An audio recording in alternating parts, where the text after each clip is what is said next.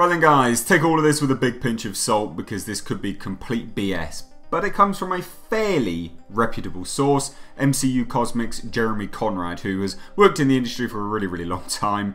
He apparently has a source who he states is incredibly reliable, and he has banked on the Avengers 4 title actually being Avengers Annihilation. That is what he states it is. Now, a couple weeks back, the Russo brothers teased an image stating that fans need to look harder, and a lot of people said, oh, it was Avengers Endgame and things like that, but actually if you look at it, and it's kind of been superimposed on this image here, it looks like two A's next to one another. Avengers Annihilation. This just being AA, I mean, you can read into this image and put whatever, you know, letters there that you want, but I mean, look, it comes from a fairly reputable source.